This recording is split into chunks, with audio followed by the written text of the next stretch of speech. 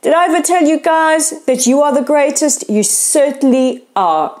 I'm Rolene Marks. This is the Israel Brief, where you check in with me every Monday to Thursday for your top stories making headlines in Israel, as always brought to you by Lay of the Land.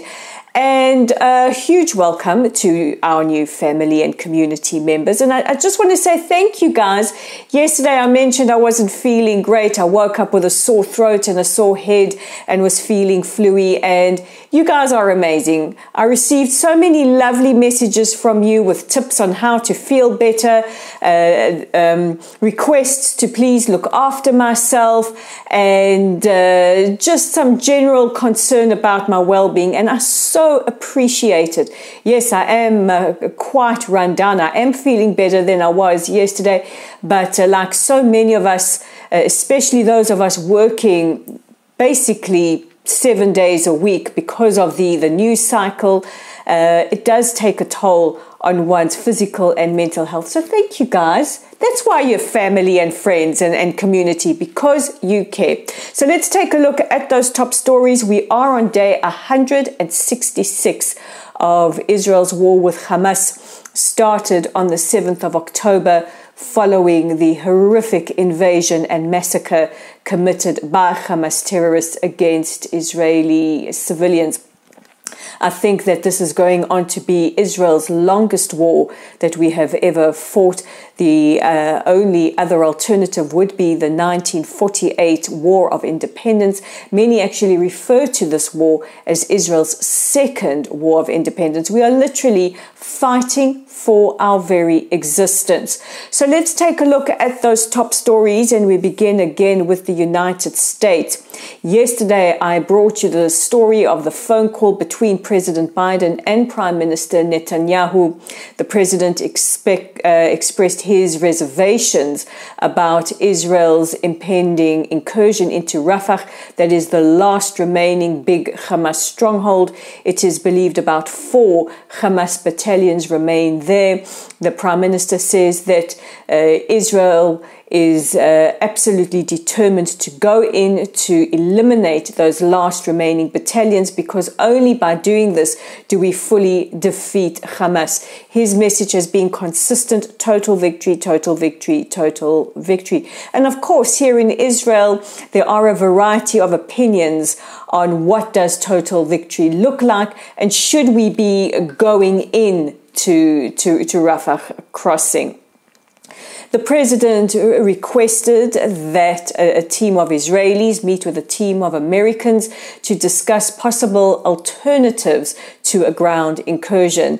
And last night, the Prime Minister announced that he would be dispatching the National Security Advisor, Tzachi Hanegbi, along with former ambassador to the United States, Ron Dermer, along with members of COGAT. That is the unit entirely responsible for ensuring humanitarian aid goes into the Gaza Strip, to discuss possible alternatives and ways forward with an American team. Everybody is concerned about the humanitarian situation on the ground in Gaza.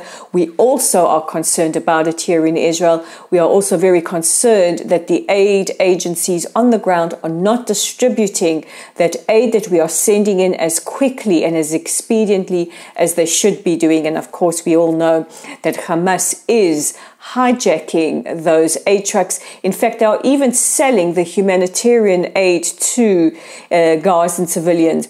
You don't need to sell that aid. That aid is free. It's for the civilians, and this needs to be stopped at once.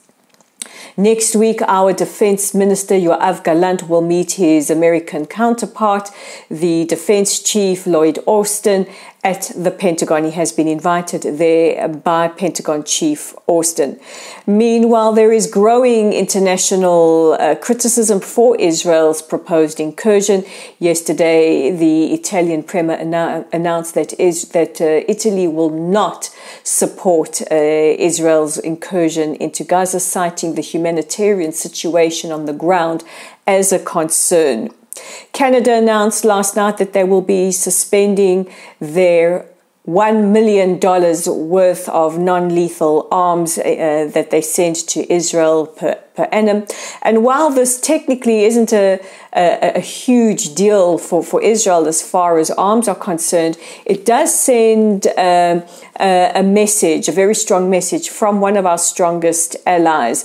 Our Foreign Minister Israel Katz responded by saying history will judge Canada unfavorably. And the Foreign Secretary of the United Kingdom, David Cameron, has said that there are criteria that still need to be met before a permanent ceasefire is in place, including the full removal of Hamas from the Gaza Strip. Staying in the Gaza Strip, we have been speaking about UNRWA, the United Nations Relief Works Agency, the only agency in history that is solely responsible for Palestinian refugees. No other group of refugees around the world have their own agency dedicated to them, but Palestinians do.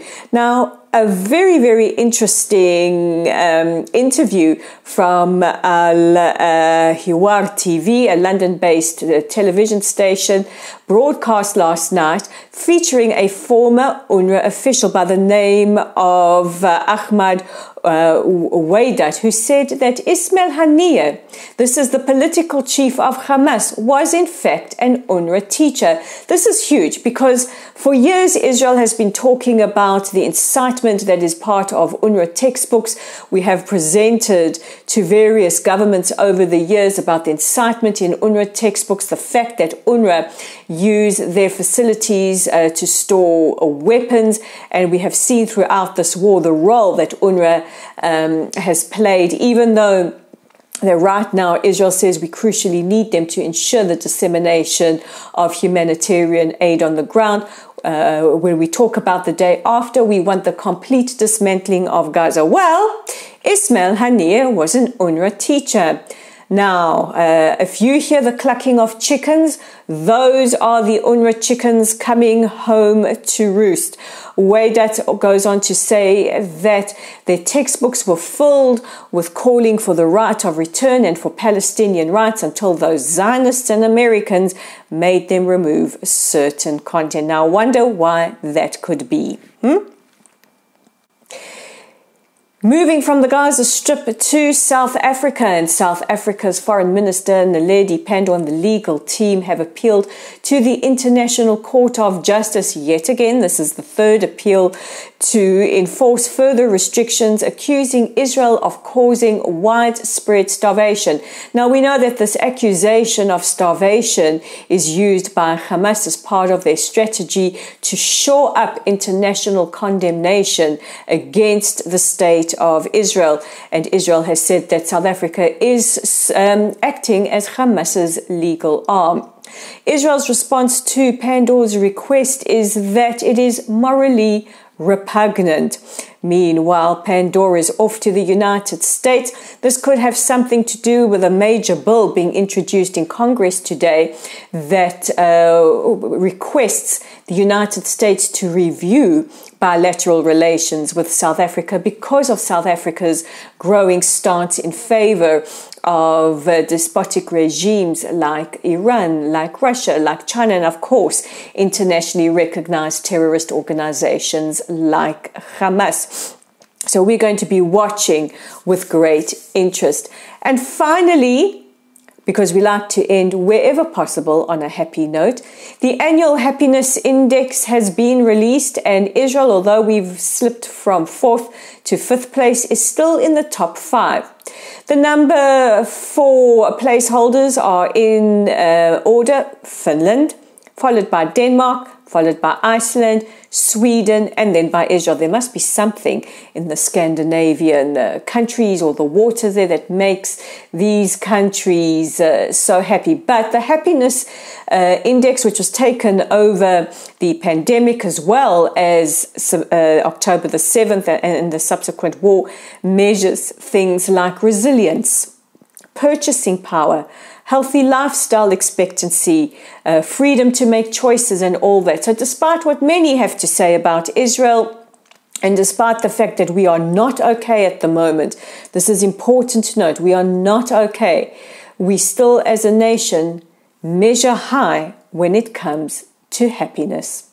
Well, I'm happy that you joined me today, and just a reminder to check out our website at www.layoftheland.online, our YouTube channel at the Israel Brief, our Facebook page is at Lottel Site, and we are on X at Lay of the Land 5.